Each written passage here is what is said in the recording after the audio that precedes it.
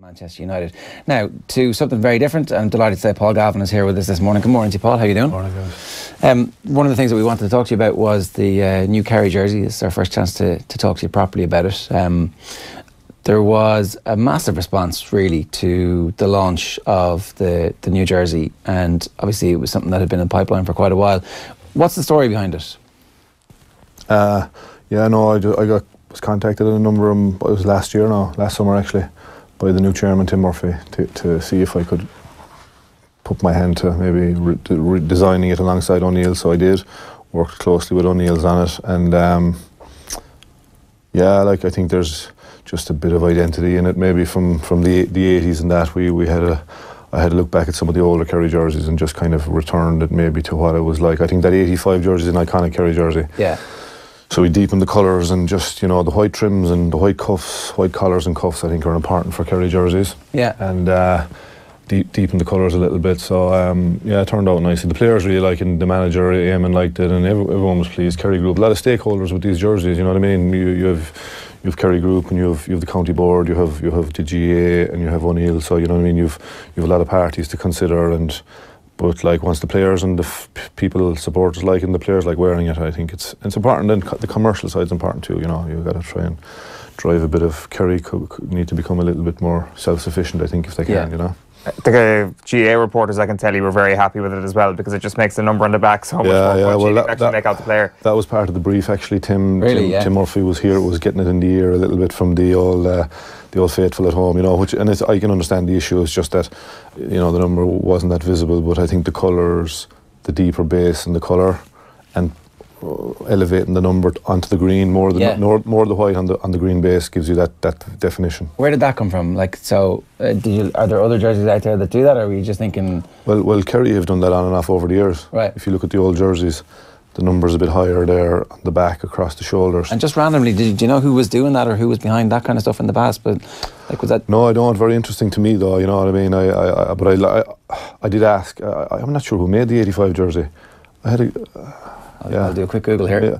I'm not sure if it was O'Neill's, and You'd suspect it was, because they go to Adidas obviously in the mid-90s. Yeah, it was a bit of movement, but I think we did a great job. O'Neill's did a great job, and there's a bit of storytelling in it, and is it possible there's no logo on the 85 jersey? Oh, there isn't. Just giant GAA. See a bit of Guaranteed Irish in the older ones, and that's about all you'll see. But we're in the kind of a more commercial era now, of course. Yeah, for sure.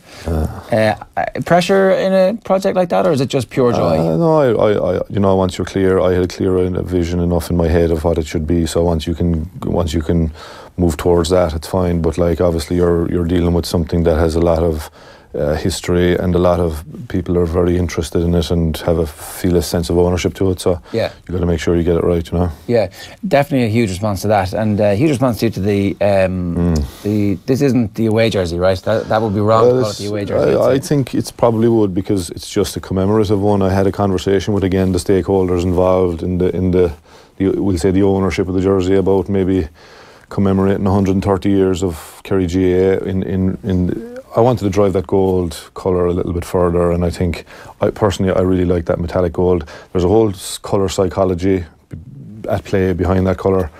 I mean, the blue is a little bit austere, and I just thought, I suggested changing it maybe for the year that was in it. It certainly isn't a replacement. I wouldn't have the power nor the desire to go replacing the Kerry blue jersey by any means, which kind of bothered me a little bit in the aftermath.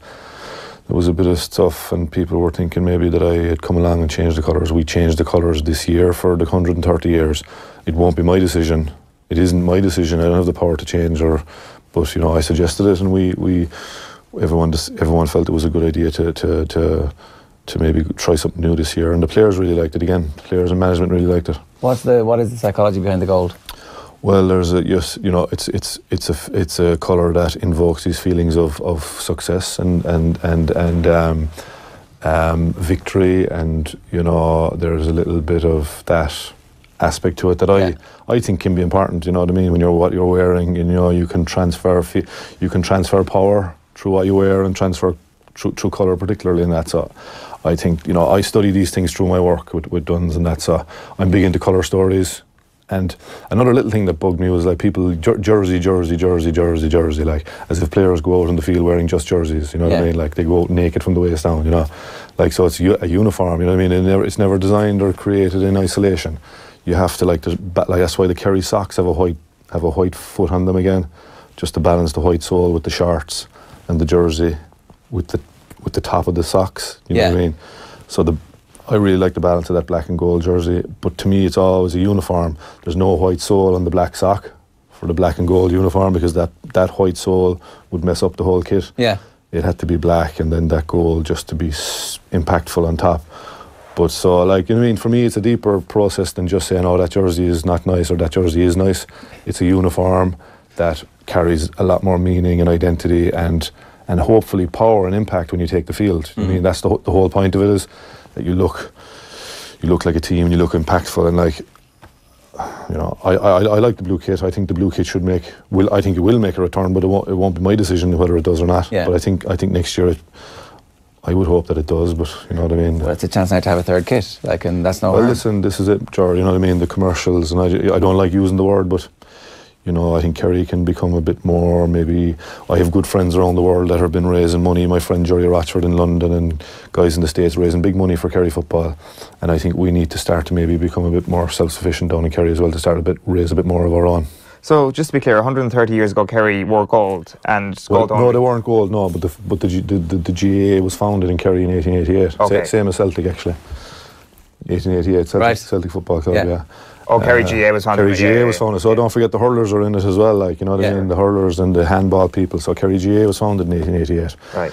And so this says 130 on the back. There's a bit of embossing on the back of the jersey that says 130 and the Kerry crest. So, like, you know, I think it works, and I think most people like it, and I think it'll drive some sales, maybe extra revenues to the county board, which is the most important thing. Not the most important thing, but an important thing. Yeah, two things. One, I was curious, there's 3 stripes. Adidas obviously have the 3 stripes, but O'Neill's seem to have 3 stripes in Ireland.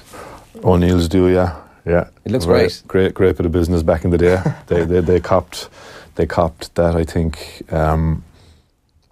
Adidas didn't cover Ireland in their registration, and now O'Neill's have license to use that 3 stripe, which is fantastic, and it looks brilliant. Yeah. It looks brilliant. The next step is obviously the tracksuits, the classic Adidas tracksuits with the 3 stripes made by O'Neill's. Surely that's the obvious business model right here, no?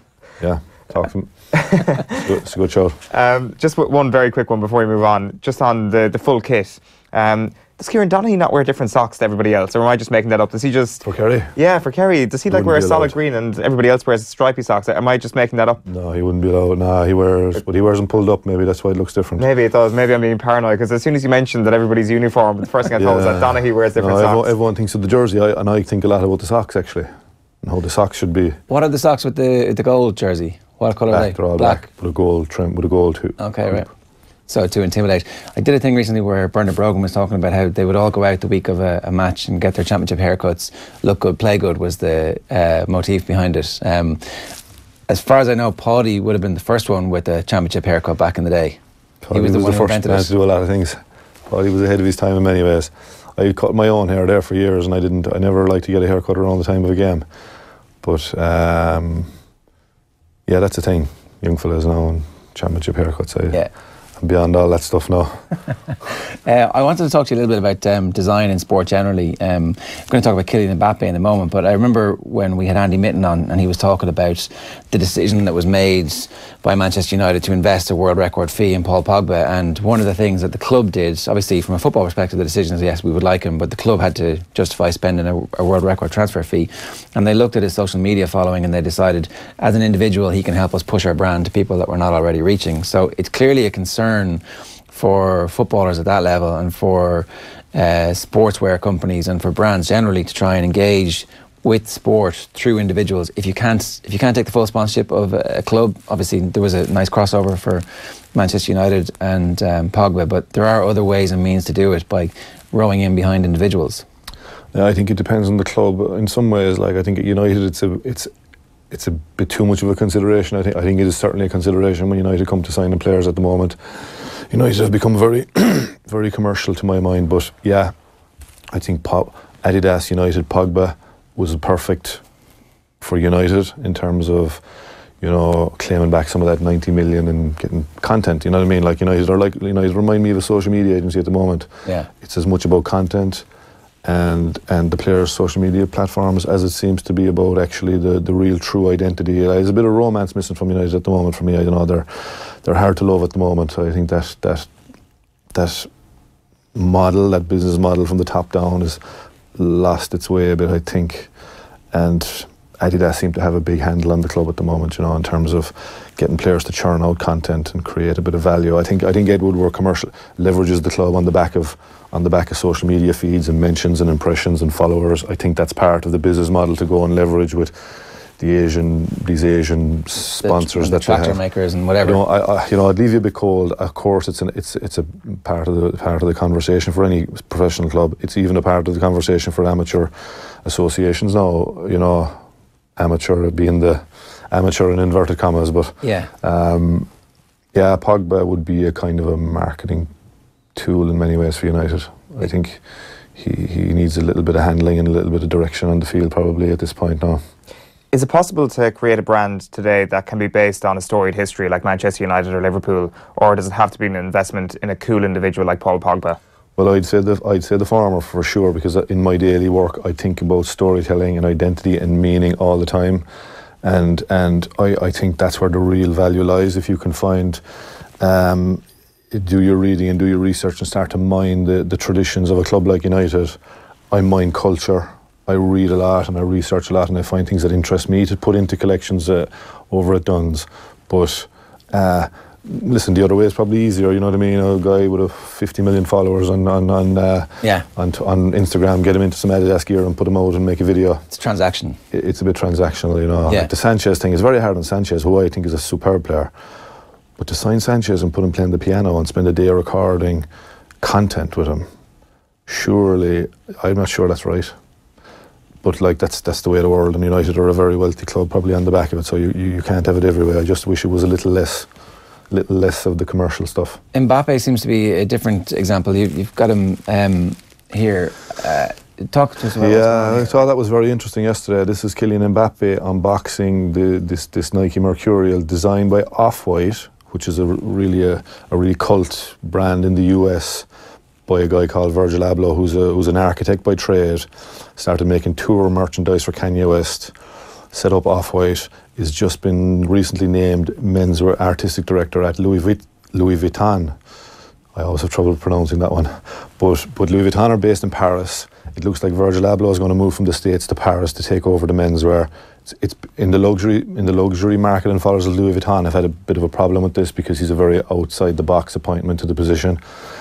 But I just thought it was very interesting to see Off-White, care of Nike.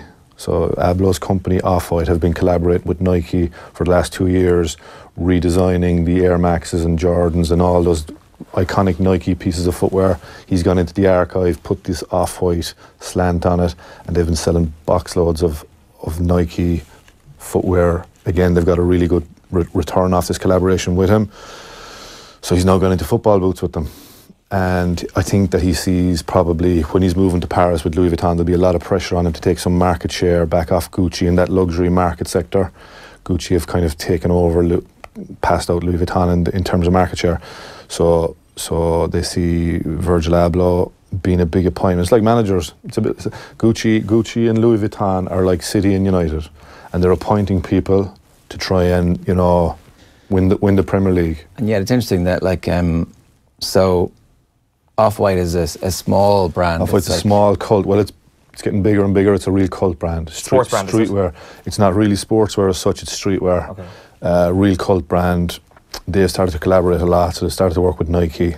He's now on the back of his collaborative work with different brands, has been appointed at Louis Vuitton. So I think he sees PSG and Neymar, Mbappe, Dani Alves being a big part of his probably there you are. You know, Neymar is a Louis Vuitton man anyway. Yeah. When Kim Jones was there, Neymar would have went to a lot of his shows, but I think you'll see a lot of Neymar, Virgil Abloh, Mbappe, Alves at Louis Vuitton shows going forward, because I think PSG will be part of the Louis Vuitton marketing drive probably going forward. It's a nice little collaboration for them. You've got these world-class... Absolutely, with huge followings and, you know, look good in the clothes. And so it's not a coincidence they're also doing the same thing that Adidas have done with Pogba. It's like, oh, Mbappe, you've got... Oh, okay. Yeah, and they're trying to really match... What they're trying to really do there is try and match what Kanye West has done at Adidas. And this Yeezy stuff that Kanye West has been doing with Adidas has been phenomenally successful for Adidas. They've actually overtaken Nike in the footwear market in the States, which was a huge thing for them. Yeah. So was that the first time you ever saw people queuing up outside shops overnight for a pair of shoes? Because it happened in this country, and I'd never seen it in Ireland before. It happened here last week. There's a man called Sean. What's his name? Oh, his surname has escaped me now. But there was a footwear drop here last week on Angel Street.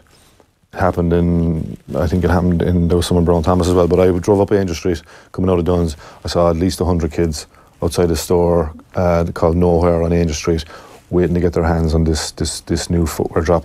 Nike did this thing called 12 Creatives, where they have invited 12 creative people from around the world to take a Nike piece of footwear and put their mark on it. So take our old stock, reanimate it for us. Yeah, redesign, reimagine.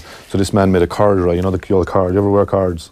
I did back when I was like 14. Well, a guy called Sean, his surname's escaping me, Sean something, but he actually made a card dry Air Max. Right. Great shoe, really cool shoe. And he won actually, they're in a competition and he won it, and the shoe has just gone mad, so everyone's banging the doors down. But these sneakerheads it's a big culture at the moment. Yeah. It's very interesting, the PSG example, because they're quite a young club and there's kind of a fan base that can be moulded there.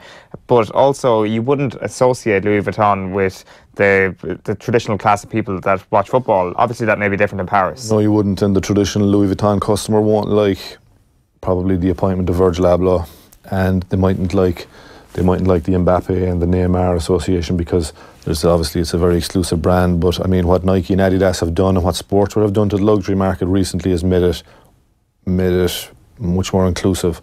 So luxury brands are having to really rethink their strategy now, because everyone wants to wear sportswear, everyone wants to wear a piece of Off-White by Nike, everyone wants to wear Yeezy, and the luxury brands are actually losing money, and they're now having to re-strategize, introduce a lower price point, collaborate with sportswear brands to try and get access to these kids who want to wear, or not even these kids, adults who want to wear this stuff. It's funny that they're kind of trying to harness the power of the startups and the smaller companies. When you're a massive corporation, it takes a bit of humility and a bit of vision to go, actually, you know what, I can take somebody who has their own creative ideas and give them some freedom and not worry that it's going to tarnish everything else. There's a fantastic example of it down in Tralee. There's a young startup down in Tralee, 3D printing company, who are now working with Puma on some apparel with Puma, have been working with IKEA, and it's basically their idea. This startup, their idea is so good that all these big powerful brands with a lot of money want what they're doing, you know. That's pretty sweet. Yeah, and you also a young kid in Puma. You have a young kid from Cork in Puma, in a position similar to Virgil Abloh, young dyslexic boy, mid-20s, designing footwear and gloves and working with a lot of the top Puma footballers, not De Bruyne, Touré and Aguero and Buffon and these guys. Nice. Just a nice Irish, more probably accessible angle, young guy called Conor O'Brien. So, but these sportswear brands are disrupting the menswear market and the luxury market particularly quite a lot in the last 12 to 18 months. Sean Wotherspoon, does that sound right? That's the man. Yeah. That's the man. So he's the Nike corduroy dude. A text in, ask Paul Galvin his all-time favourite kit. I mean, is there, I presume... Well, we were discussing the UCC kit earlier. Yeah, off air. Oh, great kit. We wore it back in '99, had a good bit of success in it too. Brilliant. It's not as cool now as it could be. It's almost as if it's ripe for somebody to change it up and have a look. I'll talk to the boys in O'Neill, see what we can do maybe. I'm trying to see if there's a 1999. But my memory of it is occasionally there'd be Sigerson matches on Sports Stadium back in the day. I'm aging myself here now, and you'd be like, what? They've got a skull and crossbones? That's ridiculous. Yeah, class, yeah, great kit. And a couple of you have the home one, and actually we wore a white one with a black hoop or a red hoop back in '99 a lot. We never wore the black and red in '99. We wore white and I don't know, was it white and red or white and black? I can't remember now, but it was a great jersey, great kit, but a great kit. Yeah. I was keen to make that point. You know what I mean? The shorts and the socks count. You could have a great jersey if the shorts and socks are wrong, nothing works. Yeah. Like it's the black and red colour scheme. Is that something you prefer to whatever the white base one? Oh, there you go. There you go. There's a red hoop. Yeah. Oh, so you still have the black as a present. The Duns people, the buyers and the design team over in Duns kill me for red, particularly red. Why? But red, white, and black. I just love red. But they say you use it too much. Yeah, I try to get it into collections a lot. Like Tiger Woods on Sunday. Exactly like Tiger Woods. But again, it's colour psychology, you know? Yeah, well, that's what like everybody sees Tiger and like, oh shit, he's in the red. Yeah. So, but yeah, no, that was a great jersey, that UCC one. That one, I mean, I actually last night was posting to my Instagram brilliant picture. I should have shown it to you. It was England 85. It was just a picture of two punks in the England kit and the Scotland kit from the mid-80s. Right, yeah. And one had a big bloody, what's your man out of The Cure? He looked like the guy out of The Cure. Robert Smith looked like the guy in the English kit and the Scottish kit. Remember the Scottish boys used to have a hoop on their jersey or on their shorts. Used to wear white shorts with navy hoop around it. And like, geez, there were two brilliant jerseys now from a design point of view, I must say.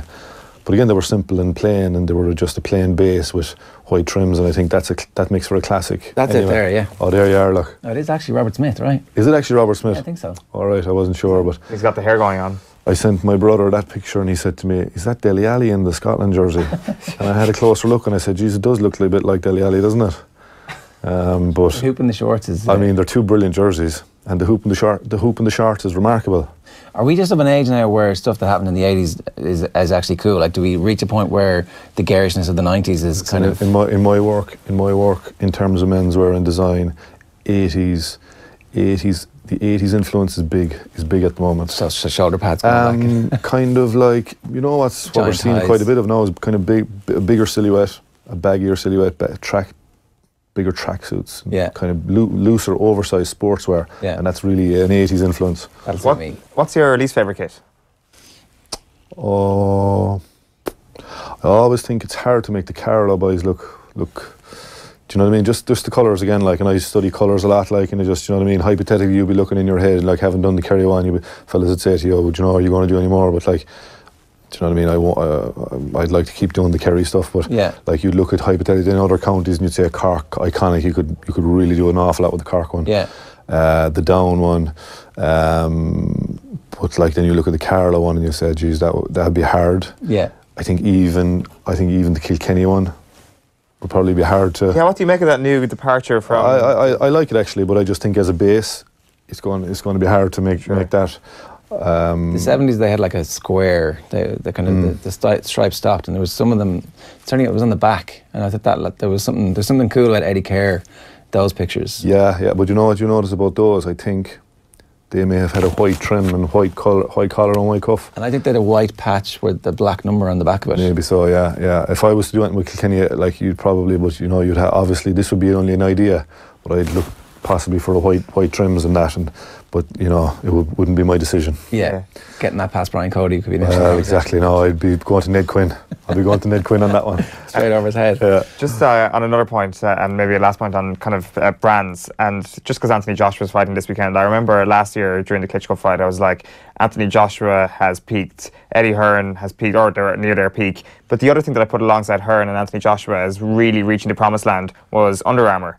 And like, you look at their endorsement of Jordan Spieth and you think about whatever 10, 15 years ago, well, not even 15 years ago, 10 years ago in this country, it was like, oh, they're the things you wear under your jersey. Whereas using those endorsements, they become not on a level par with Nike and Adidas, but in that realm. Yeah. Like, not only did Steph Curry, light up the NBA, the best, one of the best players in the NBA, he literally single-handedly dragged Under Armour, we'll say, into the conversation with Nike and Adidas through his footwear primarily. He had a Curry 1, Curry 2, Curry 3, the Curry 4, I think it was the Curry 4, I think he got wrong, that tanked, that cost Under Armour quite a lot of money, but Curry 1, 2 and 3 made him lots of money. And it's amazing what this, in America, these sportswear brands, the Nikes, the Adidas and the Under Armours are working directly with these individual players. They're giving them designers. They're giving them individual designers. LeBron has got a huge business. Yeah. Russell Westbrook has a huge business, James Harden has a huge business, and Steph Curry is a massive part of the Under Armour operation. What's, just while you brought up basketball there, what's your view on the Big Baller brand? Yeah, the dad's a bit off-putting, The dad's a bit off-putting, but the boy seems to be able for it. What's his name? Lonzo Ball. He seems to be able for it. he's at the Lakers now, I think. He is, yeah. And, you know, he came along basically, the father played real hard ball, he was offered deals, and they get these deals from the sportswear companies, and basically what the father wanted was that the sportswear company would invest into a big baller, and that the boys would have their own brand backed by the Adidas or the Nike or whoever it might be. So is that going to become the future maybe of people with big egos, big talents as rookies? Listen, maybe it's a case of having a businessman who can find the route to find manufacturing capability to create a proper shoe that's usable in the league, get a license to use it. There's a whole supply chain and manufacturing angle that's really the crux of the business. That's very difficult. Yeah. That the Nikes have the muscle, and in my case, it's the Duns have the muscle. Adidas have the muscle. That's the real crux of the business.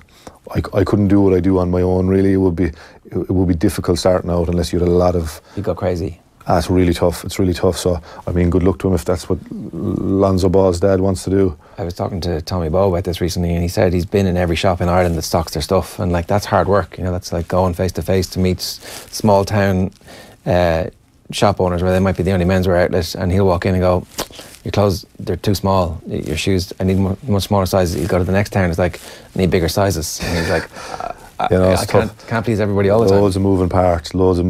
I'm going from here over to the Swan Centre in Rathmines now to meet the people that work in my brand over there, and I'm doing some fitness accessories at the moment, the old foam rollers and the speed bands and the old a balance cushion actually, which is something I think GAA players should be part of their daily practice, balance work and proprioceptive work. But yeah, loads of moving parts in the business. There's always bloody challenges and conversations to be had, yeah. Just a reminder, OTB AM is brought to you this morning with Air, the home of Air Sport. Get amazing live sporting content for free with Air Broadband. 2 quick comments to wrap up. Stuart Adamson from Big Country was the guy wearing the Scotland jersey in that one. Thanks to Brian Duggan for pointing that one out. Not Dele Alli. And Willie Walsh wants to know, can you ask Paul, do you need to consider the sponsor's logo when designing a jersey, as it often ruins it? He says. We love all our sponsors on this show. You do. And we had, obviously they were in the conversation. It was very collaborative between me and O'Neill's. I was given a brief basically by the county board. I had my vision for it. I put that forward to O'Neill's. O'Neill said, well, we can do this, we can do that, we can do the other. Ultimately, you know, it's a collaboration between me and Jenny Bruin over in O'Neill's in terms of the final. But I had a couple of things: white trims, white collar, white cuff, a certain colour combination for the base.